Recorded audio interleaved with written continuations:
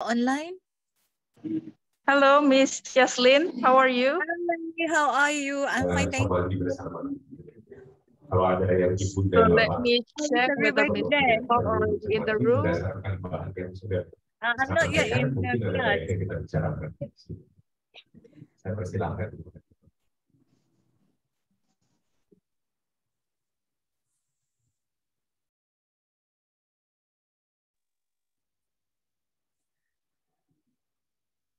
Hello, how is everybody? Hello, everyone. Hi, how are you, Dr. Tifa? Alhamdulillah, finally we can start our teaching collaboration, Miss Jaslyn. Yes, on short notice, but inshallah it will happen today and tomorrow, yeah? Yeah, and today we have Miss Oval, and the classes will be mandatory for digital marketing in UITM. So I think a lot of you already here, your students. I think we are here, yeah. We can start in a minute.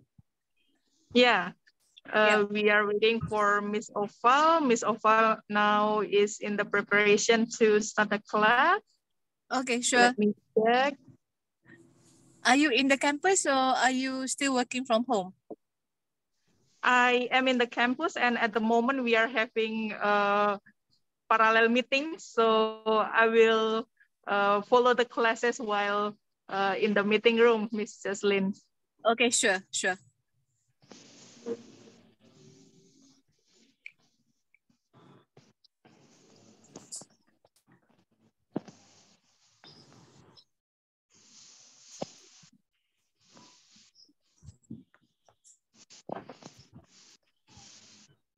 And for the attendance, the link will be held by the lecturer.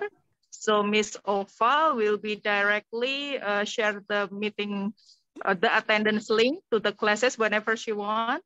And also Miss Jaslyn, tomorrow, if you want to share the attendance link, please share whenever you want to share to the class. Okay, sure.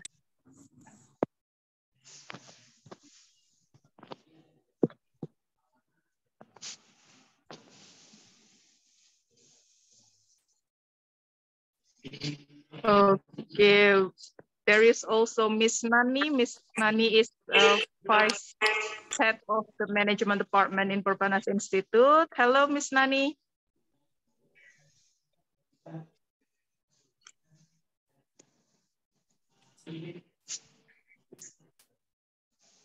Okay, we are having Miss Ovalia here. Hello, Miss Ovalia. Hello, Miss Tifa. Hello, everyone. Hope all is well today. Finally to meet you. Miss, Miss Jaslyn here. Finally, okay. I couldn't see you because your camera off then.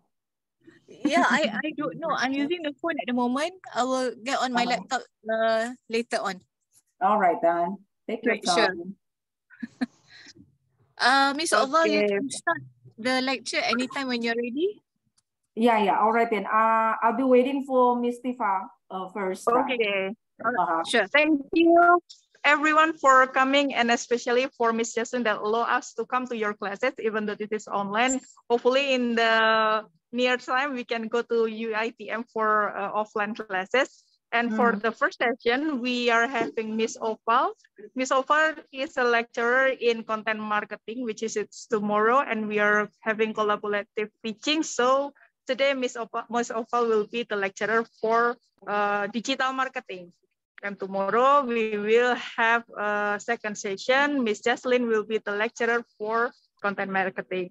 The topic is international best practice, and Miss Oval is the best because it's also the marketing in Perbanas Institute. So practically, she already competent with this topic already. Okay, everyone, Miss Oval, I hand over the microphone to you. You may start the class, and the attendance list will be shared by Miss Oval anytime you want. And I will also follow the class while having our meeting. All okay, right. Miss Oval, the time is yours. Okay, thank you, Ms. Tifa, for giving me the chance for giving a kind of a sharing session. This is a sharing session, yeah, Miss Jocelyn. Okay. Well, okay. Everyone. Allow me to share my presentations. Okay. Is it possible to have Mentimeters with you as well? Would you like to open your Mentimeters? Because we are going to have a kind of an engagement as well. Well, okay then. Okay, the introduction has been conveyed by Ms. Tifa, so I'm going to present my presentations and I will share my PowerPoint.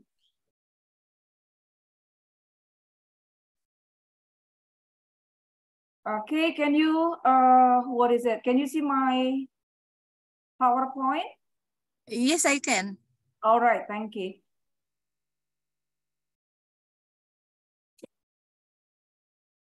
Well, okay.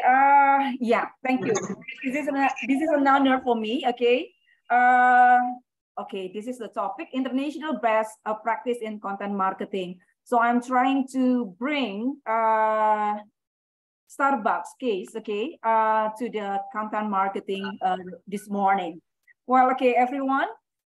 These are the agenda for my class. The first one is introduction, and then the role of customers and organization, and then what is content marketing. I do believe that you know about the content marketing because since this is how many meetings that you have already had in your class, okay?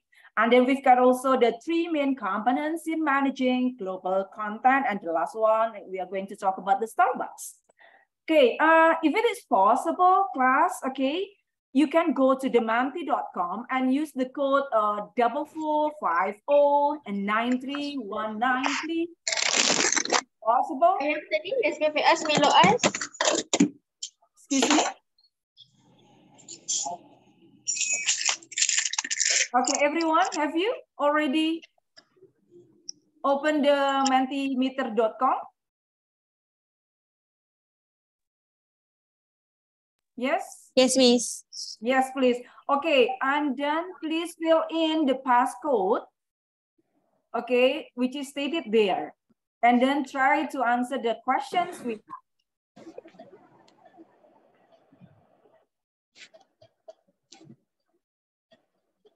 Menti.com. Yes, menti.com.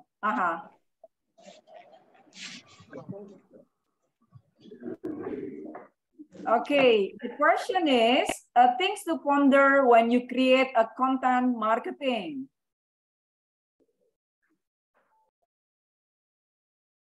Okay, I can present this one. No one has already joined. Sudah, have you joined the mentimeter.com? Yes, Miss. Yes, but I couldn't see. Okay, I'm going to stop sharing and then I'm going to give the, to share my Mentimeters. Okay. We've got 86% here, okay. And then no one has joined my Mentimeters. Things to ponder when you create a content marketing. I do believe that you have already learned about the content marketing, and then we are going to see some examples here. Okay, and use the code 44509319, please. Yes? Is there any difficulties?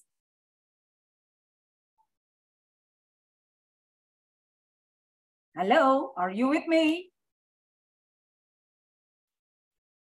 Exposure. Okay, thank you. One person is already engaged. Okay, because when we are talking about content marketing, so we need to have a kind of engagement with our customers. Okay, so this is engagement in my class. The trends of marketing, and then very good. What else?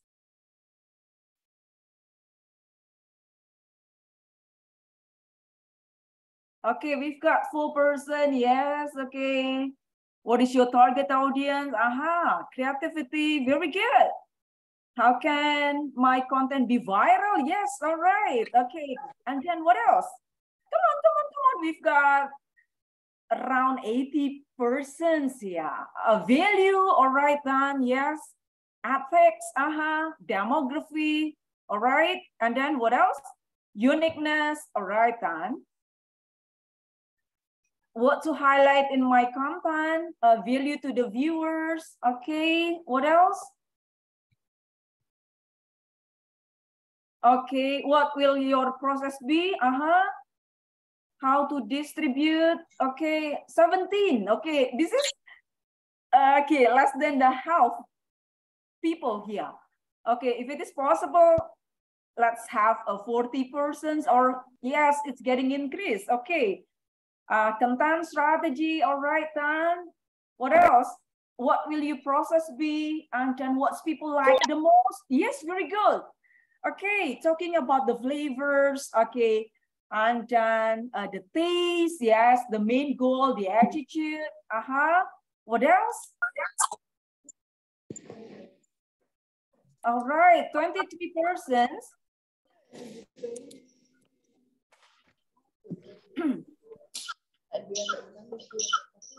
Environment, all right, very good. Anything else to attract? Okay, something interesting. Okay, so we are going to have a kind of a warm-up first, yeah? Okay, is it okay, yeah? All right, class. Okay, very well done. Promote value to the viewers, creative, content strategy. All right, then. Okay, it's getting 29. Who is my target audience? Okay. All right, okay, 30 people. Okay, 30%, sorry. What else? Target marketing, yes. Anything else? Okay. Okay, we've got to determine what will be the concept first, yes. And then, I'm so happy that everyone is getting involved. All right, identify, okay. What else?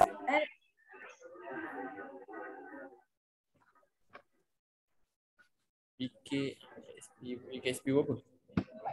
Yeah, do you want to say something?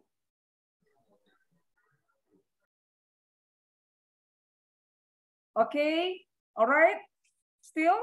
We are still waiting for other audience to get involved. Okay, yes. Anyone?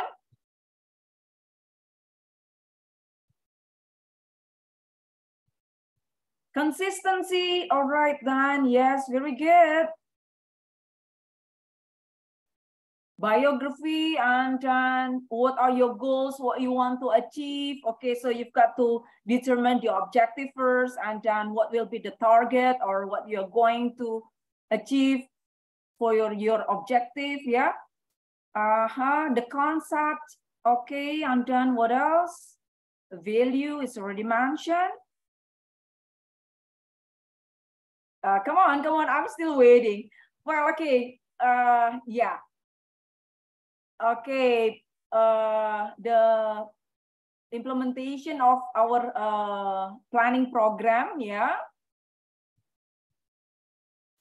Okay, thank you everyone who has already involved in my menti.com. Okay, I'm going to stop and we're going to have a discussion, yeah.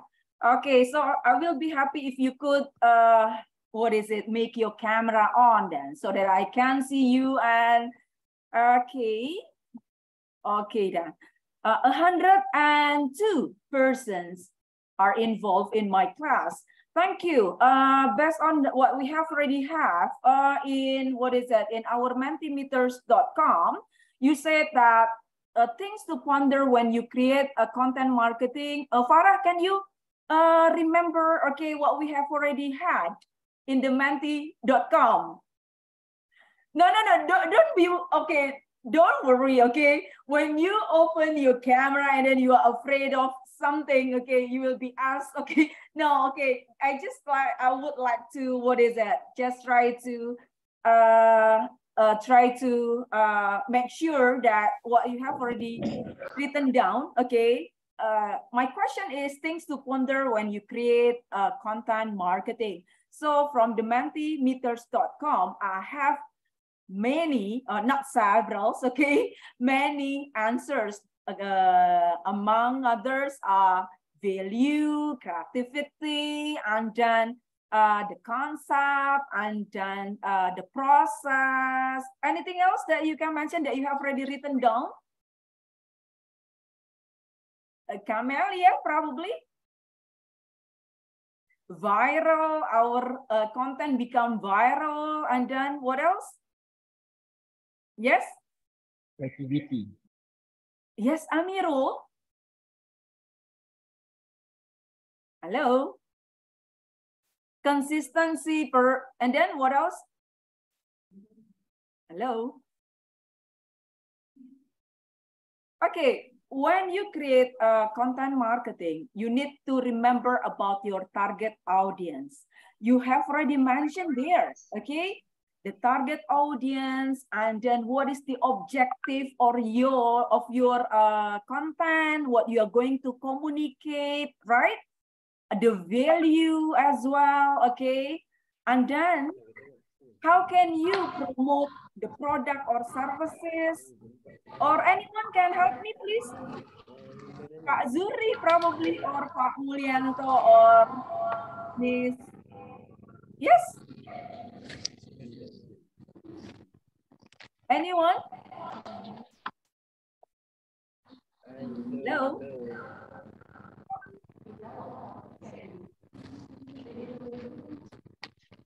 Internet slow, madam. Yes? Anyone? Okay, we have already had in our Mentimeters. Okay, I can share. Okay. Okay. Wait a minute. Okay. See here. Okay. We've got the value to the viewers. Okay, what to highlight in my content, uniqueness. You've got to be different from others. Okay. And then the environment. This is important things. Okay. Instead of the target audience, the objective, and then also what is that? How do you use the channels? Okay, and then how to promote? Yeah. Okay, what values can you give to the audience as well about your product or services? Yeah. Well, okay, then now I'm going to, okay, that's our exercises, and then our warming up questions, okay, in regards to the our materials today. Now, let's continue down to the next one. Okay, we have already done for the mentimeters.com. Okay, now if you still remember about with Peter F. Drucker's, he mentioned that the purpose of a business is to create the customers. Why I'm trying to engage, okay, between the content marketing with this statement, okay? Every business, okay, is trying to engage with the customers, and behind that, there is an objective, okay? Why? The customer driven, we are now in the era, we are trying to look at what happens in the external markets instead of seeing our, what is that? If you take a look at the integrated marketing communication, now we are going to take a look at outside, inside, instead of inside, outside. That's why it is important that we need to be able to create a customers, okay? And then it is mentioned that it is hard to find an organization that doesn't talk about being customer driven. Why? The customer is very important and has an important role in the company, and then also in what is that? In increasing our sales as well about the product and services, okay? It is mentioned here when a company stresses the idea, okay, when we are talking about the idea on how to promote our product or services, okay, so it will be related to content marketing. It's signaling the organization to listen more deeply to the customer. What are the customer wants, okay? and then trying to share the information broadly within the company and to deliver solution and almost sell themselves. Okay, some companies have already, known to be customer driven, such as Amazon, Zappos, and Nordstrom. Well, okay, this is why I talk about this one at the very beginning about the role of customers and organization. That's because customers, okay, you know that the customer is the starting point of marketing activities. How can we create marketing activity strategies without knowing our target audience? That's why we've got to see the interconnection between the customers and organization. And we know that the customers nowadays are very smart and intelligent. Okay, and they can choose. Okay, as we know that in marketplace, we've got a lot of various or variety product that we want to choose before making a good decision. Okay, so that's why we've got to be able to distinguish our product or services from others. Okay, this thing, okay, in this digital era, okay, the customers can easily find the the prices.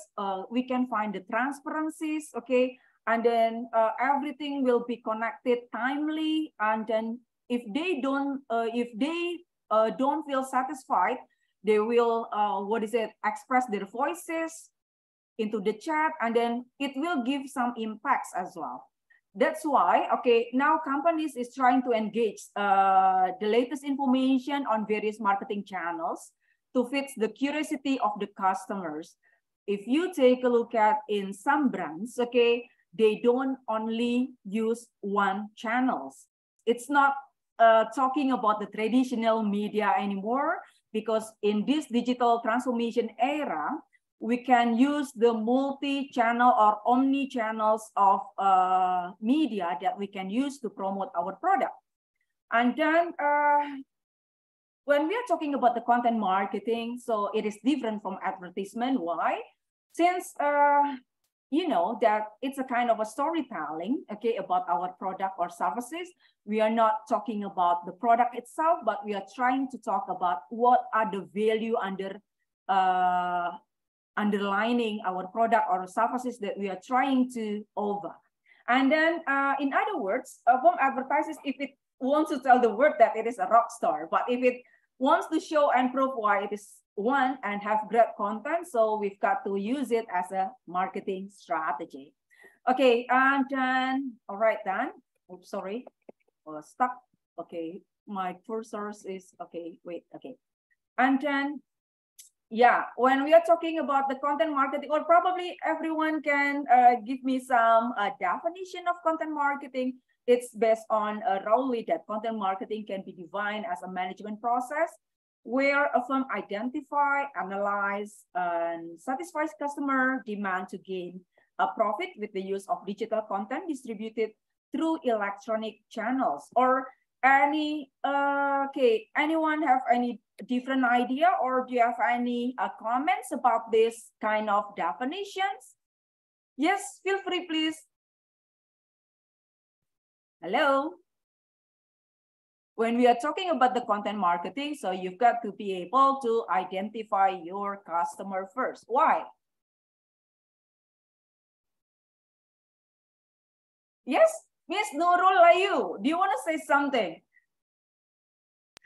Hi. For Ovalia, for me, content marketing is like a storytelling. Like now we are in another era. So we use TikTok and digital platform to make marketing. It's not same like before. Yes, so that's right. If I really said like it, it's changed by era. Yeah, okay. The content marketing, okay, it is mentioned by Nurul Layu. Okay, it is mentioned that we try to use the digital platform, not like used to be. Okay, we just only use the traditional, but now, okay, good. What else? Anything else? Yes, anyone? Hello? Yes. Content marketing is like a soft selling. Yes, it's like a soft selling. Can you explain about that, Amiro? Your background is very stunning. Okay, I love it. Yes, come on, tell me. It's a soft selling. You don't tell about the, what is that? Come on, give me some It's explanation. referred to an advertisement and sell approach that features subtle language. Okay, can you give me the example? Example of soft selling is it in like Shopee? Shopee, okay. Where you Okay. It's like when an online shopper has abandoned a shopping cart and with several items, and they send an email that to shopper that they left the items in the cart. Okay. Is that soft selling? Well, okay. Soft selling is not really telling you what the product is, but you can probably inform the audience with a different way. Okay. Yeah, that's a good example, actually. Okay. Can you give me another example, class? Anyone? For example, is there anyone who has a business, running a business, and then you are not going to tell us about your product, but actually you are trying to give, what is that? The uniqueness, the competitive advantage, or the value of your product, for example. Yes, anyone?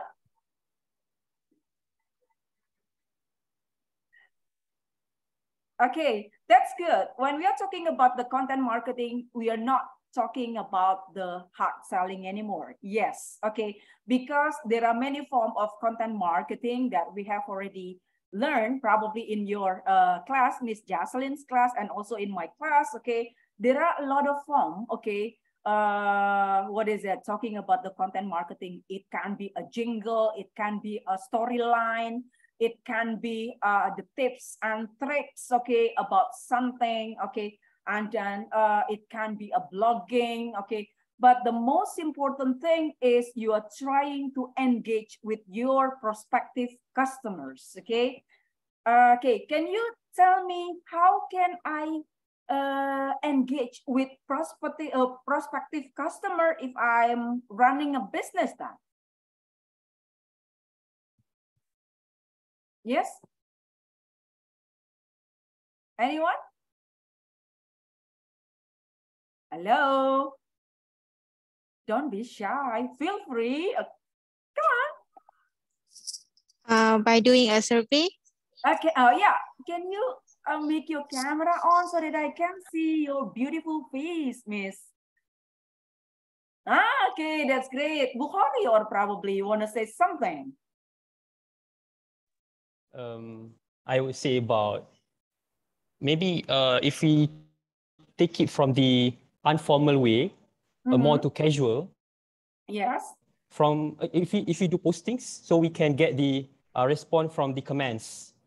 Yes. Just like in social medias, social medias usually. Okay, and then we can also do surveys through email, but this thing is not very usual, but this is one of the method also. Okay, so I would say. Okay, yes, thank you. Very well done, Bukhari. Yes, okay, the engagement can be done through the comments, liking in Instagram, okay, and then probably, I do believe that you like to share the story in Instagram. Am I? Do you like it, right? Yes? Okay, for example, when you buy a product or some, what is it? When you buy a product and then actually you're not required to share about the product you bought, but you unconsciously share it in your Instagram story. Am I right? And then you tag the sellers. Yeah? Okay, so it's a kind of engagement as well. Yeah, thank you very much. Bukhari, is there anyone who wants to give me another examples? Hello? Olivia, can I try? Yes, please. Okay. So since I doing business now, for me, we use from review. We ask them how they feel about the product. So that's how we contract with them. All And we right. do a survey also. Okay, very good. Okay, so you are asking about their what is that? Their opinion about your product. Yes. Yes, Nurul? Yes. All right Yeah. then. What kind of platform do you use for running your business then? Are you using the Instagram business account or TikTok? Okay, nowadays TikTok is getting more popular. Yeah, which one So do you? basically, I use TikTok because TikTok is so easy to spread our business awareness. But at Instagram, I use business account, and we always use poll questions every day we ask them. All right, very good. There is also some benefits when you are using the Instagram business account, right? You can see the traffic, the views, and then also you can see how many persons who, give some thumbs, likes, okay, like that. And then you can also measure about the, the traffic. Yeah. All right then, thank you, Miss Nurul. Okay, I'm so glad about, okay, for today then. Well, okay then, now, we are talking about the global, okay? Focusing on adapting the message to the target audience. Since we are talking about the international best practice, so you've got to be aware, okay, when you make a message or the information or the content that you are trying to make, so you've got to concern who will be your target audience, okay?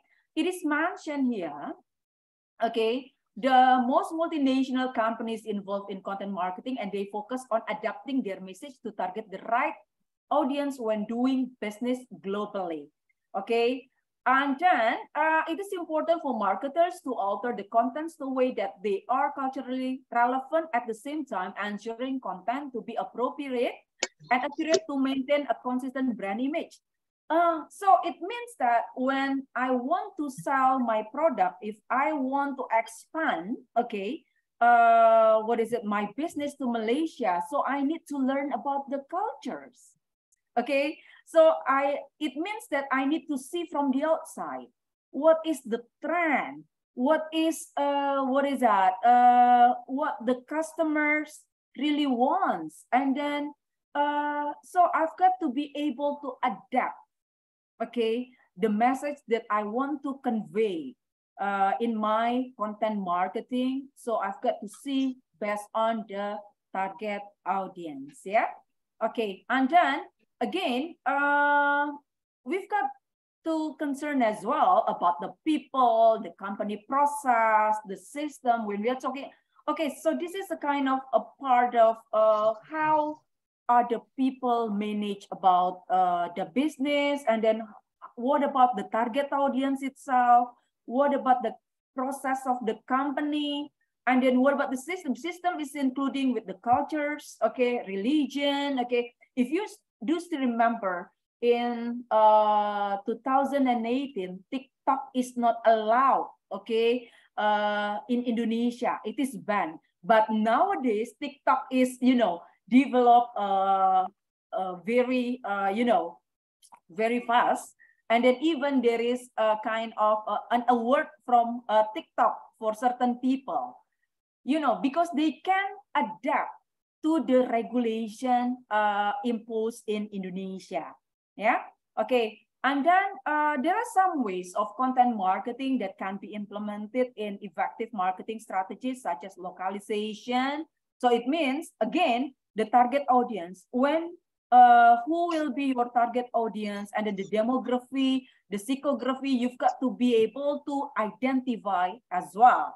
And then the personalization, this is important, because some nowadays, the prospective customers, they want to be, they want to be like exclusive things, okay? Then they don't want to have a similar thing with with others. Okay, so we've got to be able as well to try to modify our product based on the customer's wants. The emotion as well is really important when we want to make the content marketing. Again, emotion will be related to the localization and personalization. You cannot, okay, for example, I don't know about the trend or about the habits of the prospective in Malaysia audience, but in Indonesia, okay, they like to tend to have like verbal in making the the advertisement, okay, and then the content, like for example, like dancing, okay, singing, for example, like that. Okay, so you've got to be able as well. And then also the diversification approach. What kind of approach that we are going to adopt? Okay, because you know, we've got to be able to identify, again, talking about the target audience, and then who will be the segmentation, okay, and then we've got to be able as well to make a kind of an innovation and collaboration by having co-creations, okay, and then the trust is the most important thing when we make or create a content marketing. And then the last one, I do still remember in my mentee.com, someone has already answered with ethics. Okay, so this is important. Okay, when we create content marketing, okay, so we've got to stick to the ethics. Yeah, okay. We cannot out of the tracks and then out of the law. Okay, or it will be dangerous. And honesty is important as well. Okay, so what will be, oh, so sorry, something missing. Benefits of content marketing to the organization, it should be to the organization, so it can increase the sales and then cost saving and then better customers who have more loyalty. If you remember, okay, when you becoming a member of something, okay, so you will get some privilege. Am I right? For example, you go to H&M, right? And then you've got the member card, or you go to the Hard Rock, and then you will get the membership card. So it means that you will get more privilege, okay, compared to the to other customers, yeah. Okay, and then content as a profit center. So it means that from the content, so we can make as a profit by, yes, I do remember one of you has already written down about viral. Okay, so how can my product becoming viral through the content marketing? Okay, using the digital channels like that. Okay, done. Now I want you to watch this. Have you watched this one, class? Because we are going to talk about Starbucks. Anyone? Nope. Yes? Not yet. Okay. Not yet. Okay. Is it okay if I play this video? Sure. Yeah. All right. We do have some time. Yeah. All right then. So we can discuss based on this video then. All right. Okay. Let me share. Wait.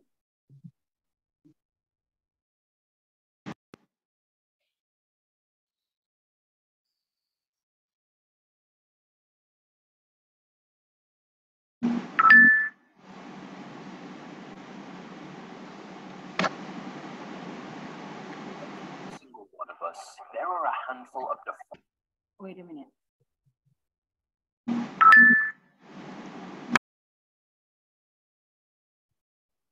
So sorry about this.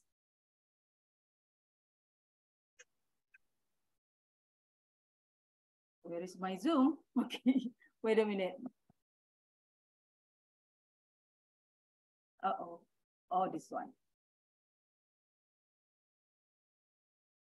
So sorry about this. I'm taking your time.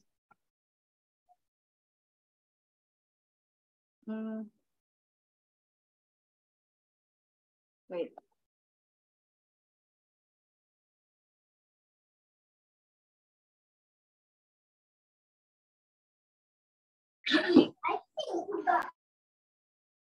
Yeah, okay, I will share. Oh, wait.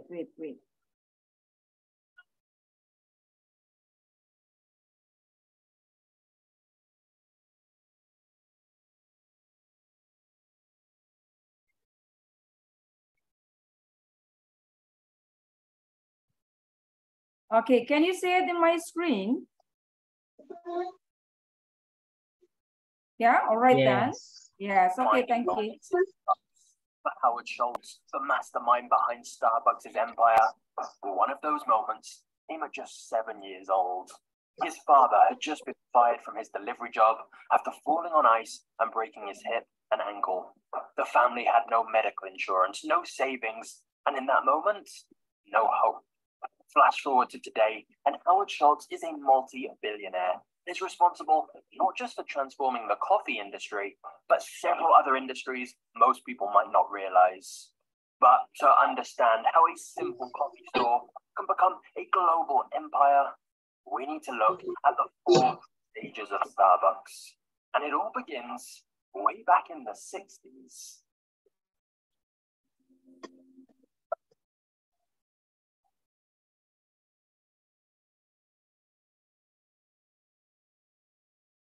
This is Gordon Bowker. Whilst traveling across Europe, he ordered a cappuccino from a small cafe in Rome. And it tasted different. Better. Much better.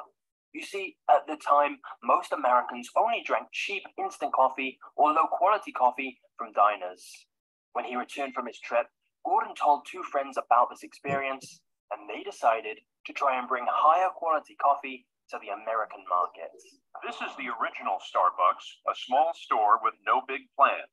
It opened in 1971 on Seattle's seafront. However, it wasn't like you're imagining.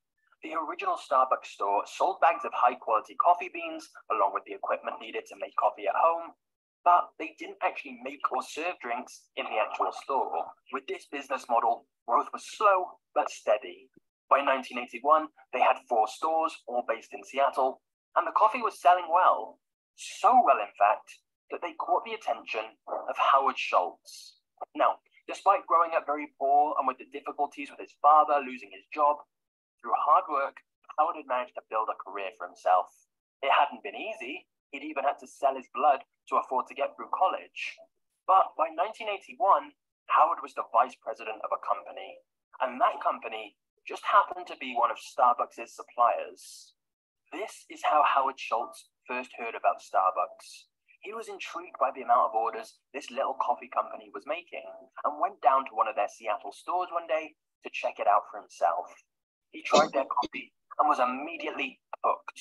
So much so that he decided he wanted to be a part of Starbucks and reached out to the 3 guys who'd founded the company to see if they'd hire him. But the only person who thought Howard joining Starbucks was a good idea was Howard himself. The 3 founders of Starbucks were reluctant to let someone else join, and even Howard's own mum told him, "You're doing well, you have a future, don't give it up for some small company nobody's ever heard of." Despite this, Howard was persistent. He was unfulfilled in his current job and could see the huge potential for Starbucks. So he kept writing to the Starbucks founders, and after over a year of convincing, Howard joined the Starbucks team. Little did anyone know, that decision would change everything. And when people say you're an evil empire bent on world domination, you say... I hate that. I hate that.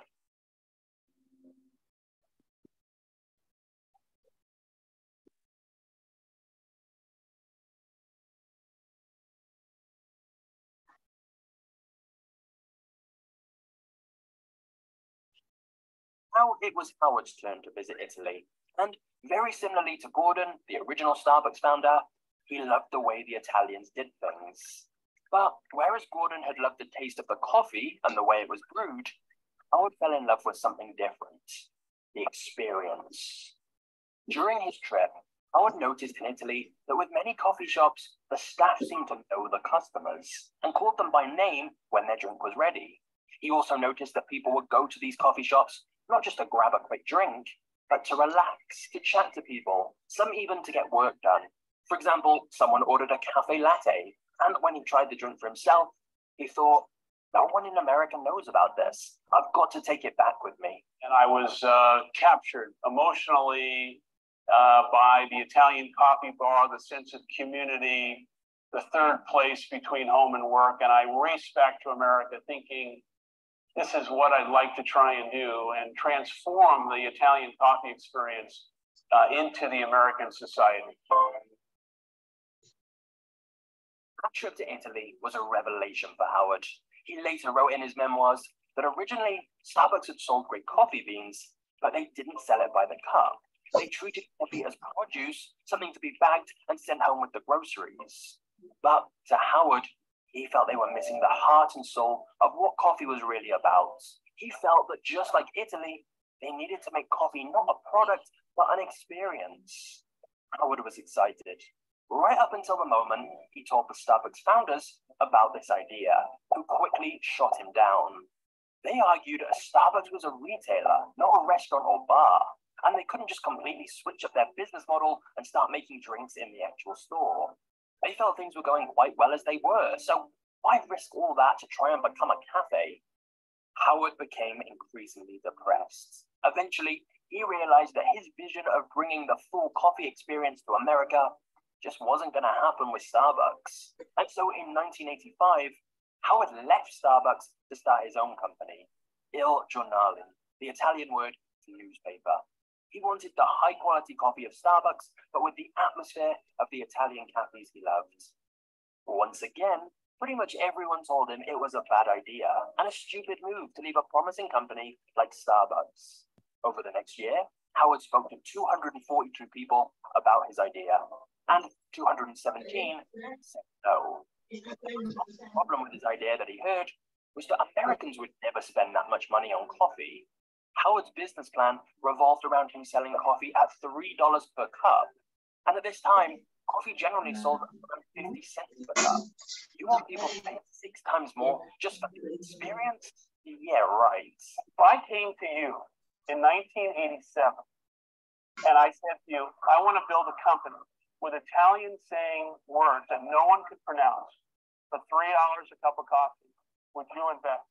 Absolutely not. Okay. But if there's one thing you should have picked up on by now, it's that Howard Schultz is a very persistent man. And after speaking with hundreds of investors, he finally raised enough capital to launch his own Italian-style coffee shop. But hold up a second. I thought this was meant to be the story of Starbucks. What's going on here? Well, you see, within 2 years of Howard starting his own coffee shop, the Starbucks founders decided they wanted to sell up. And because they were still on great terms with Howard, they told him if he could get the money together, he could buy Starbucks. I was thrilled. And the purchase price was $3.8 million for 6 stores. But I had no money, nothing. So Howard once again set out on a mission to raise money from investors. Of course, after trying to raise money for his own coffee shop, he had a lot of investor contacts, and he went to all of them to tell them about this opportunity with Starbucks. And then disaster strikes. Those investors liked the idea of buying Starbucks so much that he tried to cut Howard out of the deal completely and told the Starbucks owners he'd buy it from them directly. Howard was devastated. He was so close to finally owning Starbucks himself, and it was snatched away at the last second. Deflated and depressed, he told one of his friends about the situation. He says to me, come to our office tomorrow morning and meet our senior partner. And I said, okay, who is it? And he said, Bill Gates Sr. And I walk into his office and he says, we're going to go for a walk. And I said, where are we going? And he said, we're going to go see the man. And we walked in. I don't know if he called him. I don't know if there was an appointment. I don't know anything. Bill Gates, all 6'7", 6'8", towers over his desk and says, you should be ashamed of yourself. This is not going to go down. You are going to stand down, and this kid is going to realize his dream. And it worked. Thanks to Bill Gates' dad, the other investor backed down, and Howard Schultz raised the $3.8 million needed to buy Starbucks himself. Once he was CEO, Howard immediately transformed Starbucks from being just a shop to buy coffee beans to a place where they actually made and served the drinks in store. He also rebranded his Il Giornale cafes as Starbucks stores, so everything was united under one name. Finally, Howard's vision of bringing the Italian coffee shop experience to America was a reality. And when you zoom out and look at the timeline, you realize what a few years it had been. In 1981, Howard discovered Starbucks. A year later, he joined the team. By 1985, he'd left the team to start his own coffee company. And now in 1987, Howard was back at Starbucks, this time as the CEO. He was finally the man in charge, ready to shape Starbucks' future. And trust me, things were about to get crazy.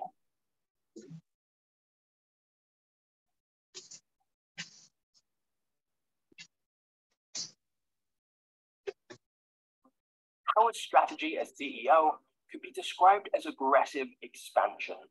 When he took over in 1987, they had 6 stores. But now Howard had found a business model that worked, and he had the backing of investors. It was easy to keep replicating it. Starbucks began rapidly opening more and more stores everywhere. And not just in the US, Howard wanted to take Starbucks global. And by 1998, Starbucks had opened stores in Japan, the Philippines, the UK, and more. In fact, in the year 2000, Howard stepped down as CEO to focus specifically on global domination. We're opening 5 new stores a day. That's a new store every 5 hours, 24/7. Yeah. At its peak, over 7 new Starbucks stores were opened every day. And by 2008, Starbucks had almost 17,000 stores worldwide. With Howard leading things, they'd grown the store number by almost 10,000%. Starbucks was seemingly everywhere. Today, every house in America will have their own private plumbing to Starbucks. Can I help you? I'd like to get my ear pierced. Well, better make it quick, kiddo. In 5 minutes, this place is becoming a Starbucks. Who would have believed that Americans would line up by the millions to pay $4 for a cup of coffee? However, when the financial crisis hit, that rapid growth came to a sharp halt. The stock price dropped 50% as consumers ditched their expensive coffee habits. But honestly, the financial crisis was far from Starbucks' only problem. That rapid expansion over the last 2 decades had been covering a sinister problem bubbling under the surface. The growth and success of the company in many ways covered up mistakes. In a company email that got leaked to the public, Howard identified several issues with the company, including customer dissatisfaction.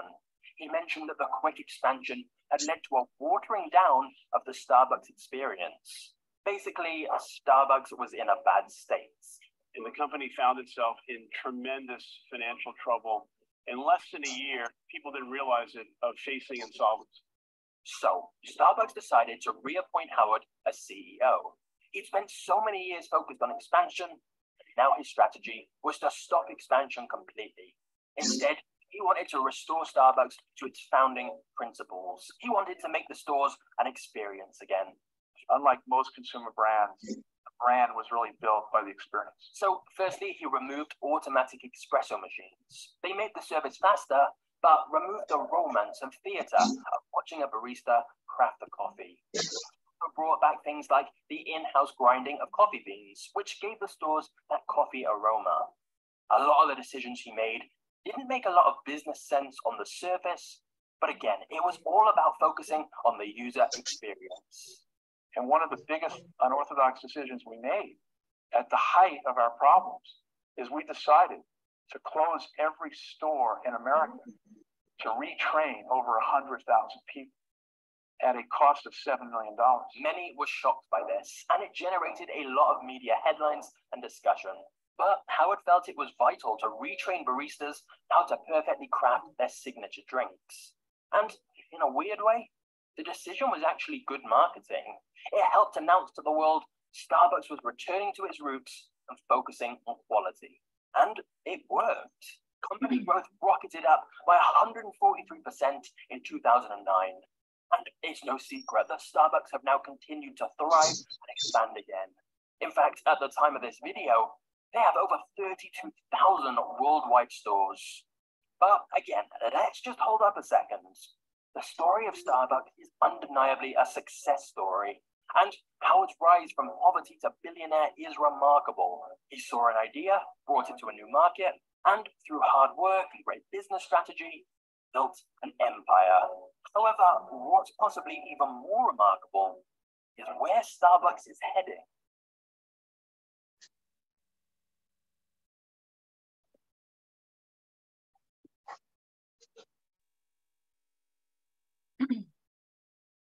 I have a question for you.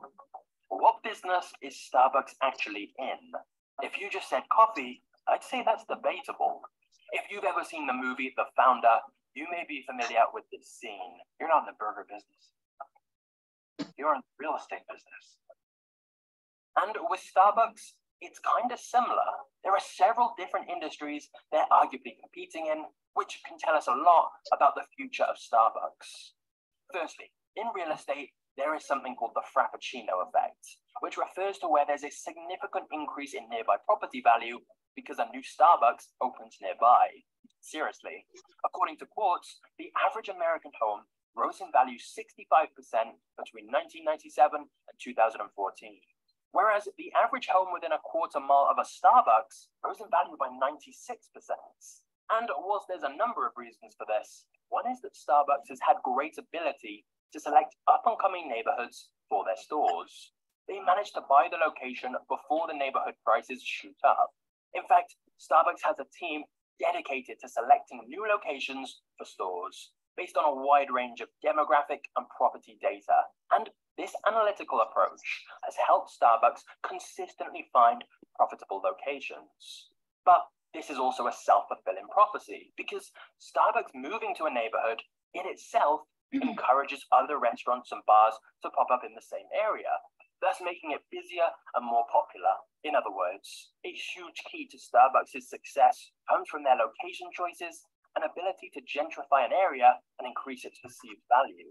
Of course, a lot of people hate this and think Starbucks are responsible for homogenizing cities, making every town look the same, and ripping out the culture, tradition, and soul of the place. They've even had protests and riots against them on many occasions.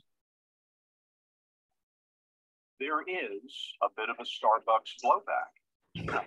Rolling into town, crushing the life out of the mom and pop coffee shop. But that hasn't stopped Starbucks, and this will likely continue to be an important part of their future. There is already a Starbucks in pretty much every affluent area you can think of, but they'll be looking to further expand into new locations they haven't yet reached. However, there is also a second industry Starbucks is in that's rarely talked about that can perhaps reveal even more about why Starbucks has been successful and why they will continue to thrive. And whilst I've seen this idea presented in a couple of places, one of the best explanations came from a video by Polymatter titled Why Starbucks is Actually a Bank. You see, paying with cash or card, customers can add money to their Starbucks account, Starbucks app, and use that to pay. Doing this gives you more reward points so you can redeem more free drinks. Now, Starbucks is the most popular restaurant rewards app there is, and because of its size and loyalty, people aren't afraid to keep money in the app. In fact, there's an estimated $1.5 billion right now in people's Starbucks balances, which is more than 85% of US banks. Of course, that money will eventually be used to buy coffee, but in the meantime, it provides Starbucks with an interest-free loan. Now, here's where it gets crazier. A normal bank storing people's money has to keep a huge amount of cash on hand in case of withdrawals. But since Starbucks' money can't be withdrawn from the app, they don't have to do that, meaning they can heavily invest in growth in a way other companies can't, because they literally have billions from customers just sitting in their accounts that Starbucks can spend to grow and expand their business. Starbucks now gets 26% of its revenue from products other than beverages. And of that 74% that is from beverages, a huge chunk is from drinks other than coffee. So, as you can see, the reason Starbucks has done so well since Howard took over is that the original founders were focused on the wrong thing.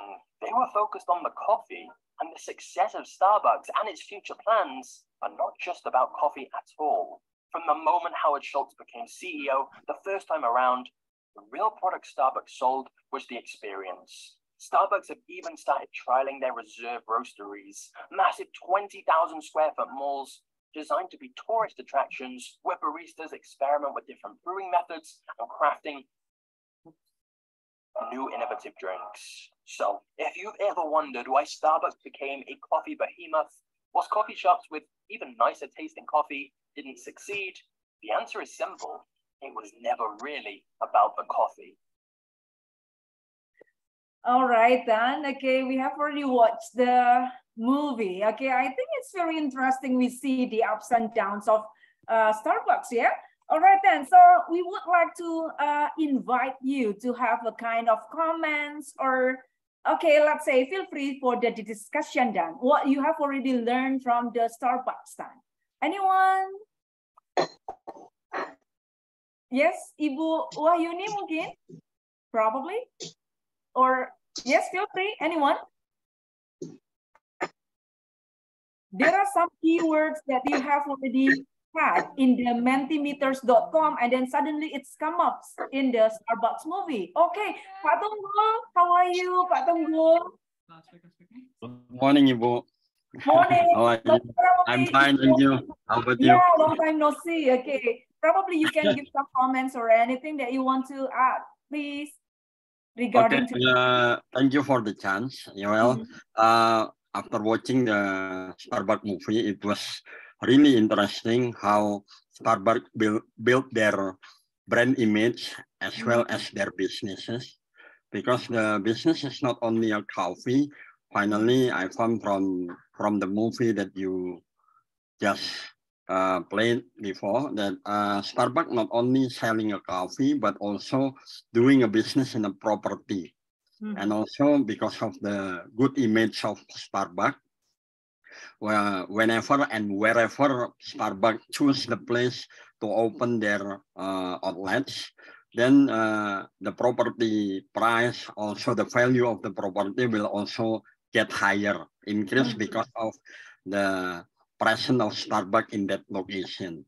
So from that movie, what I'm trying to elaborate is not only a product which is only a coffee, but also the services as well as the image that they can make already. I mean, because of the presence of the Starbucks, it was built on not only the brand of the coffee itself, but also the, how to call it, it's like the simple word is like the accessories following the product features, of yeah? the coffee. Yes. All right. So people, if I can tell that also Starbucks is the favorite of my daughter. If if she want to get the place to work, to discuss together with her friends, making a job from her lecturer, so she will find the place in Starbucks which actually provide not only a good place but also a good equipment, like the outside for the electricity, also the Wi-Fi is very powerful, so they can download everything, they can make the work, things like that. So with Starbucks, actually, we can learn not only provide a product, but also providing the services given following the product itself.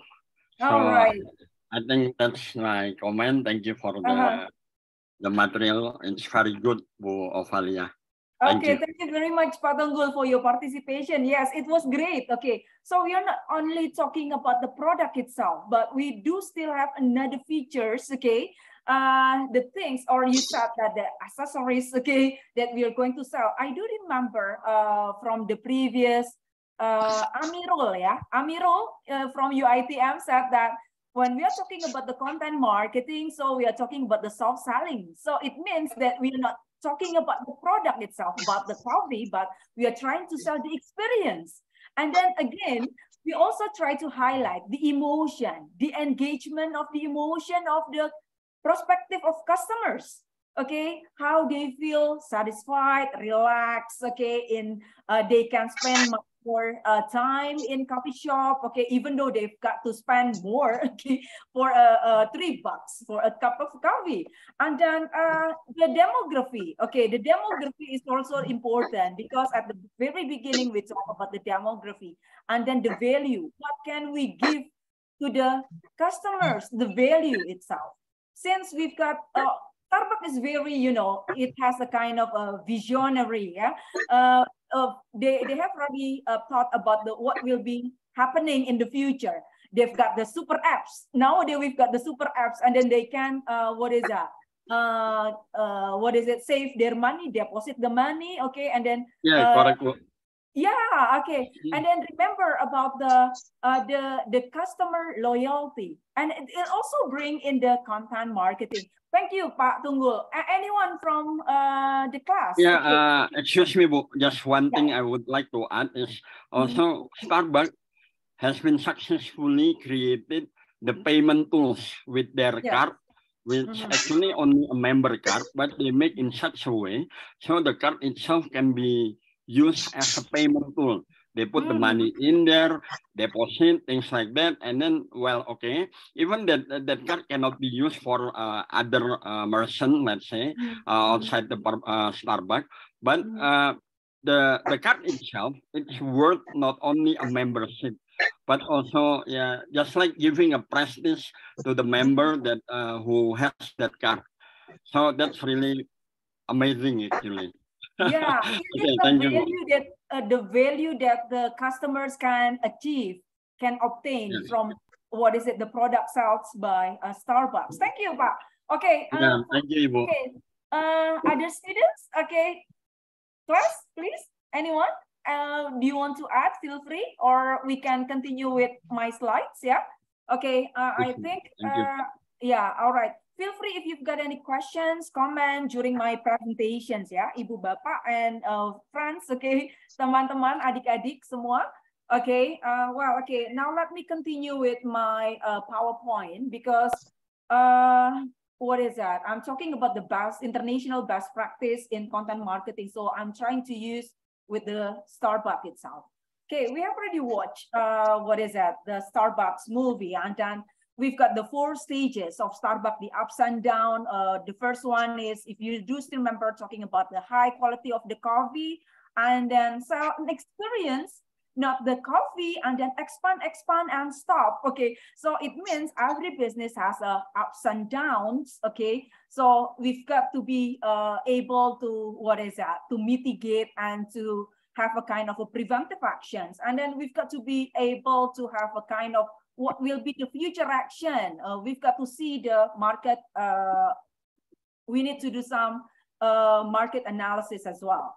Okay, talking about the Starbucks in Indonesia, okay, we've got some menu here. I think it will be familiar for those who like to, what is that, spend your time in Starbucks, okay.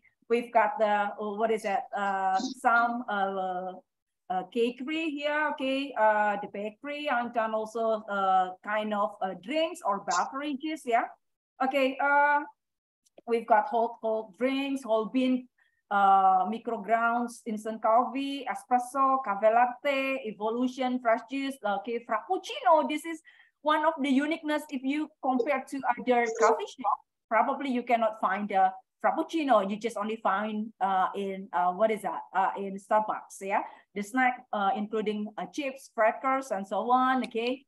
And then, if we take a look at what kind of the marketing strategies adopted here, okay, again, from the very beginning, I talk about the target market, okay? The segmenting consumer market. So, they are trying to see from a socio-economic basis. And then they try to concentrate on working professional and for having a suiting workplace because they are trying to highlight the experience that they can offer. And then the Starbucks also segments in market on geographic and demographic. We have already seen the movie. They see that, okay, it's a kind of, you know, the real estate where the Starbucks is, so the surrounding will get some profitable high variability. And then it is here, most companies enter a new market by focusing on single segment, but they happen to achieve some success, okay, into more segments, okay.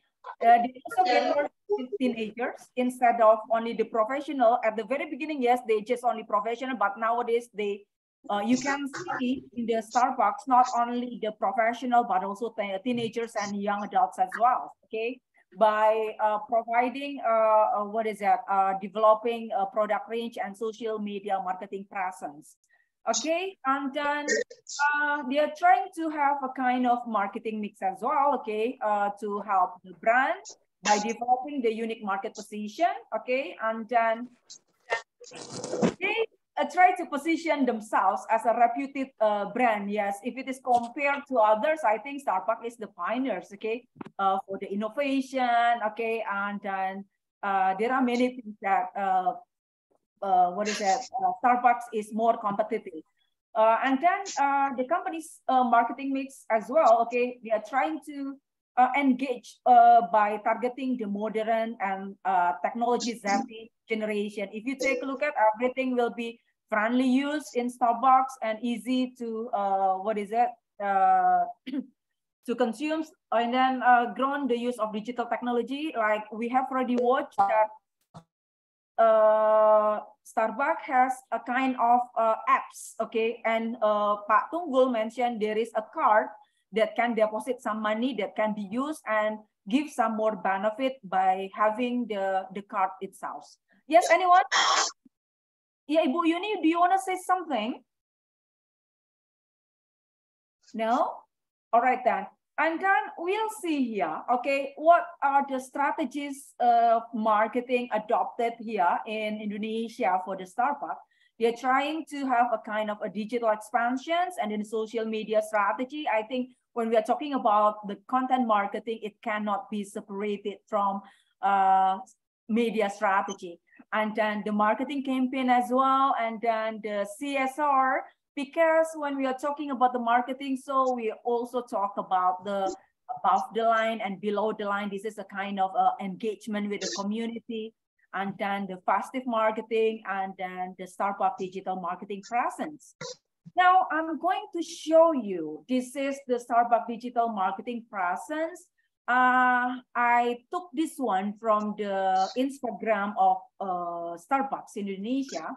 Okay, there are around 5,442 spots, and then the followers is around 1.6 million. Okay, and then the Facebook is around more than 1.1 million likes, and then for the Twitter is more than 160K.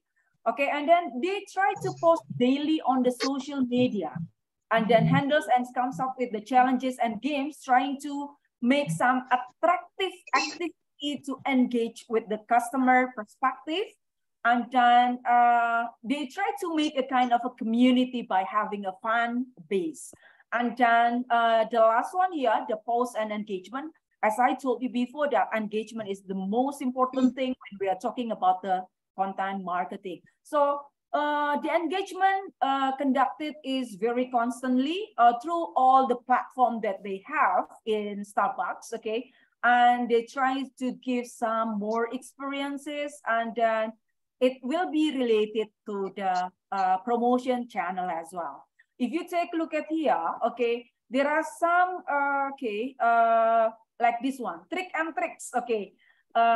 When it was in Halloween, okay, there is a tricks and treats, okay, discount up to 70%. So they are trying to use the season, okay, like a festive season as well, okay. They give some promotion. And then Monday, usually people don't like Monday, but they are trying to Monday will be great. By buying Starbucks, you will buy one, get one free. And then on the right side, this is a kind of a below the line activity, the social, corporate social responsibility. They're trying to engage with the people and with the society surrounding. And then if you take a look at here, this is the content that they create in the Twitter. and then they try to tweet by a gift from you to us, a gift from you to us. Usually it will be the seller give the gift, okay, to the what is it, the prospective customer, but this is something different, okay. The customer gives something to the what is that, to the Starbucks. Alicia's his album Asanta Baby has a feeling all kind, okay, playlist with a holiday. If you take a look at here, okay, this the content, these are the content of Indonesian netizens, ya. Customersnya udah teriak-teriak sejak Rabu menuntut mereka. Okay. So this is also sangat memalukan untuk ukuran perusahaan sekaligus. Okay, this is a kind of a complaint. Okay, and then you see here, Santa Baby is a new playlist with the holiday classic. Okay, you see a different responses from the netizens. So you see the engagement from the customers itself, okay, from this one. And then during the COVID-19, Starbucks trying to open the drive-through, okay, you can see here the locations, yeah, okay, that provide the drive-through.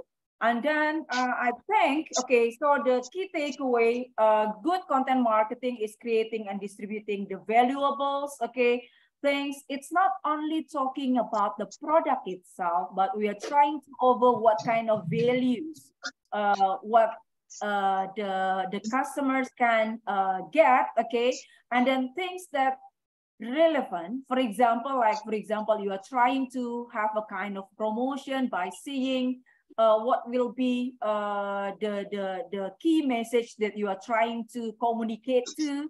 By seeing, let's say, for example, the festive season, okay, and then timely because we are using the, the digital marketing or technology, and then trying to consistent build to create the content so that the audience can be updated with the latest information. And then it means that they are trying to resonate with the audience and then trying to hook the engagement of the customers, the passions and the comment. You see from the previous content, you can find different comments. One is satisfying, the other one is something which is contradictory. And then the elements of global content. So when you try to make global content, try to consider about the people, the company process, the system imposed in that country, or such as like the cultures, and then the ethics, yeah. And then firms must make sure as well for the content works and the way you want the consumers choose, okay. So make sure that you can provide or pick the right words, the right placement, right timing, okay, and also within the cultures. Okay, I think that's all for my class. Okay, if you've got any question, feel free. Thank you. Yes, Ibu Jesslyn, probably do you have any comment or any questions? Thank you so much, Miss Oval. I wanted to speak after your video presentation just now about Starbucks. Right. I'm a regular of Starbucks. Okay. I have a membership app on the phone and the card as well. Oh. But the one thing that I have is that they serve their coffee in a paper cup here in Johor. So it's like the video, all in the China glasses, ours is in the paper cup. So you pay 20 ringgit for a paper cup coffee. So that's all. Yeah, so sorry. Yeah. Okay. I don't know. Probably they are trying to, yeah, I can feel it, okay? I can feel it, okay? On one side, as a customers, environment kind of thing, where yes, the sustainability things, because they are trying to transform the plastic coffee cup with the, yes. Okay. Yeah, thank you for the presentation. The class has responded well, I guess. I hope so. I have about 20 students in front of me right now. Let me just share. Oh, you're in the classroom? Yeah, I'm in my classroom. So, oh, okay, hello. So it's online class, yeah? Yeah, it's my actual class. Yeah. So half of them online. They're joining us from the Zoom. But the 20 people are in front of me. Yeah. All right. Then. So it's a hybrid, ya, Ibu? Yes. Yes. All right. Then. Okay, class. Thank you very much, Miss Jaslyn. Okay, from the participant, if you've got any questions or comments or advice or anything. You want to get to the other side of the class? You want Miss Ova to maybe share her view of the students? Yeah, it will be fine. Who has a question? Hi, Miss Ovalia. Hello, Ovalia, not Ovalia. Okay. Oh, okay. So just now you said at Indonesia, they cannot use TikTok, right? For marketing there. So how they at Indonesia do content marketing in this era? Because TikTok is worldwide now. So how you guys at Indonesia use that? Okay, thank you, Nur Laili. Nurul Layu. Okay, Nurul Ayu. Okay, Nurul Ayu. Okay, that's a good question. Okay, now, okay, when we are talking about TikTok, TikTok is now getting more popular. Okay, in Indonesia, and most of the businessmen, okay, or those who have a business is trying to promote to a TikTok platform. Why? Because it will be easier for them, okay, to have an interaction or engagement. If you ask about how can we promote with a TikTok platform, if you go to some accounts, yeah, okay, there are a kind of live, in TikTok there is live, yeah, okay, live event, okay, you can sell it, okay, through the live event. And then even you can also give some to the content, you can also post it some pictures as well. And then for the live event, they can have a timely interaction, and the time is unlimited, I think. Okay, you can have it 24 hours instead of Instagram or Facebook, which is limited. For example, like in Insta Story, it's just only 24 hours, okay, and then everything will be disappeared, okay. In Reels, you just only have a limited time, but in TikTok, wow, it is, I think, the time is not limited. So they try to use with that kind of, features to have a kind of a content marketing. Thank you, that's a very good question. Okay, I saw from the chat, okay, saya punya pertanyaan. This is from Aziz. Branding dalam digital marketing seperti membuat konten di YouTube atau medsos lainnya. Yang saya lihat, ada yang melakukan dengan strategi persona branding, membrandingkan talentnya seperti YouTubers, oke, Dimas, dan ada juga yang membranding langsung mereknya seperti Eat Sambal. Menurut Ibu, strategi mana yang terbaik melihat dua perbedaan tersebut? Well, okay, this is a good question, Aziz. Okay, when we are talking about branding, okay, branding cannot be built, okay, within 1 to 2 months, okay? We need to build the brand within years, okay? So when you're talking about which that I want to, I want to highlight the talent or the brand itself. It depends, okay? The talent is as the, like the ambassadors, okay? They don't use them for, in a long lasting time periods, but the brand is the thing that people will remember. Okay, so I think it will be much better if you're trying to have the brand first, okay, but I cannot say as well, okay, it doesn't mean you cannot, propose the talent, okay, but it will be much better to have the brand, okay. It will be having a longer time instead of the talent, because when we talk about the talent, sometimes the brand will not hire the talent anymore. That's because of something, okay, the reasons behind that, probably like that.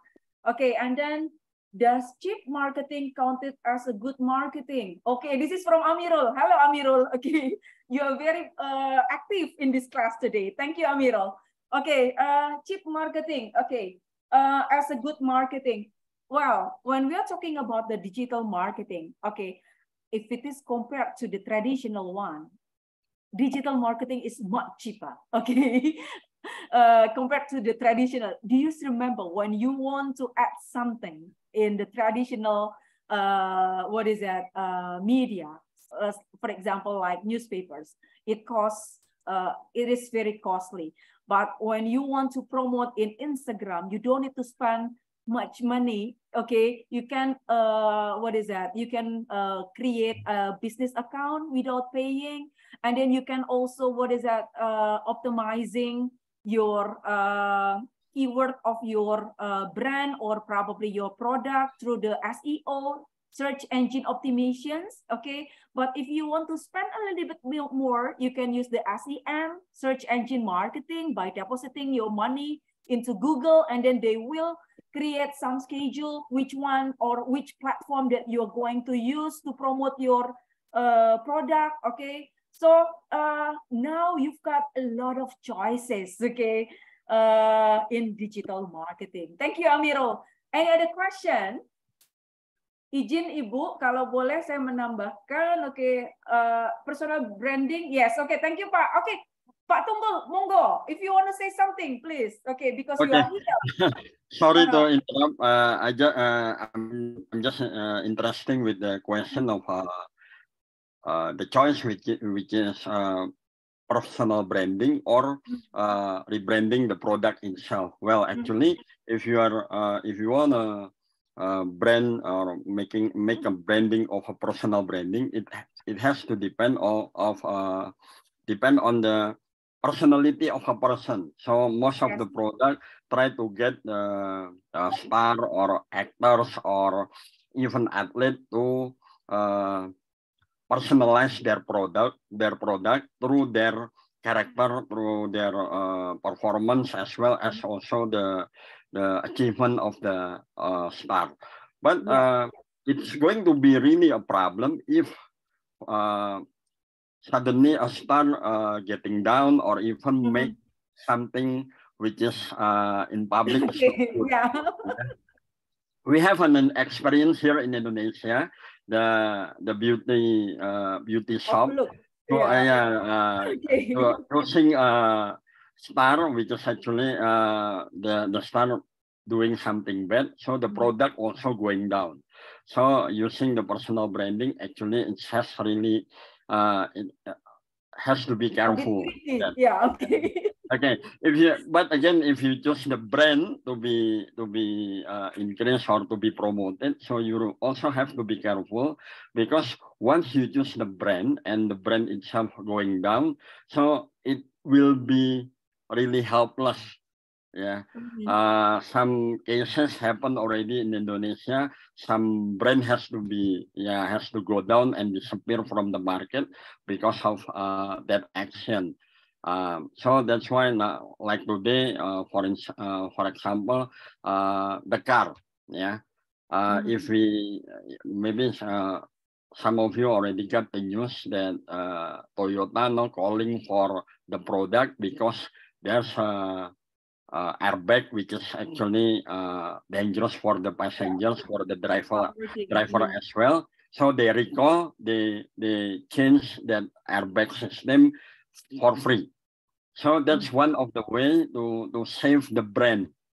Because of the product accessories of airbag get wrong, so the brand has to take action really to repair their reputation, things like that.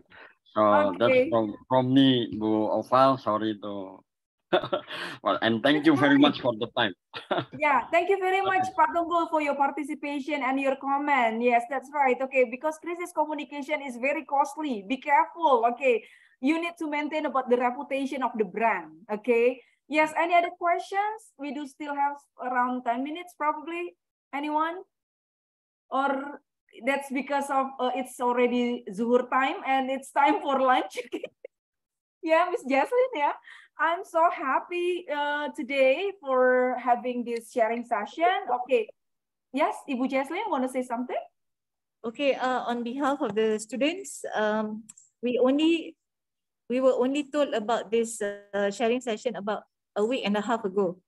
I did not imagine that it will come true today. So I'm glad for the invitation. I'm glad for the opportunity. Thank you to Dr. Tifa and yourself, Ms. Oval, and also to the students in Perbanas Institute and friends, new friends in Perbanas Institute. So a big thank you from all of us here in UITM Johor. So am I. Thank you very much for this kind of opportunity for giving the session in your class, Ibu Jaslyn. It is an honor for me to know you, okay, one-to-one, physically, or not physically, virtually, okay? And also meeting all the students in Malaysia. Hope I can meet you physically. And then everyone, thank you very much. And then please apologize if there is any inconvenience that I have already presented during my presentation or my class. Students, okay. Okay, would you like to make your camera on and we are going to take a picture together, please? Okay. Okay, yes. You want to touch up your makeup or something? Okay, you want to touch up so that you'll be looking beautiful. Okay, okay, thank you. Siapa boleh tolong screenshot? Boleh? Yeah, okay. Everyone, please give me a very good smile of yours. Okay, yeah. Okay, we've got five pages. Okay, first page. Okay, this is the first page. Wait a minute. Okay. Yeah. Okay, wait. Ready? Okay, the second one.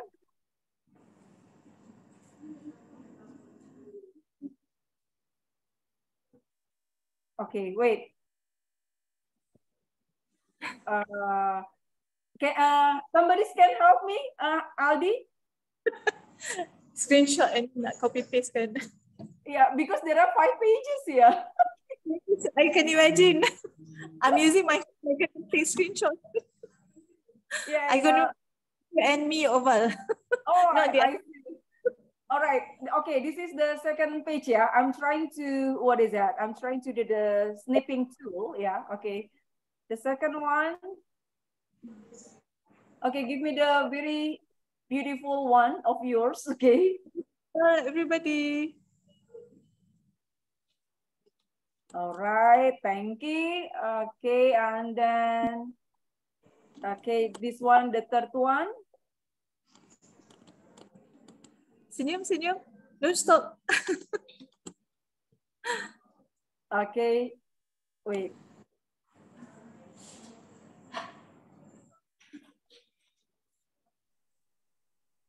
Wow, many new faces.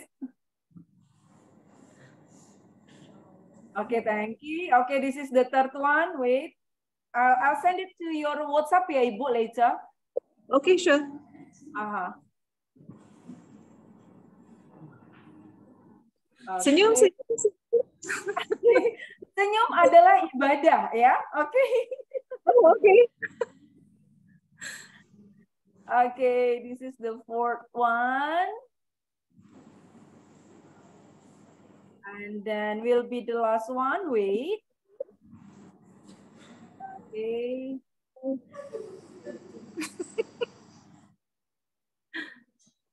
Okay, this one is the last one, yeah? Okay. Wow, the last page, do not open their camera. Please make your camera on. In the last page. All right then. Well, okay, I think that's all today. Thank you very much for your participation. And then looking forward to meeting you again tomorrow. Okay, for Miss Jaslyn's class, yeah, in my class. Yes. Okay.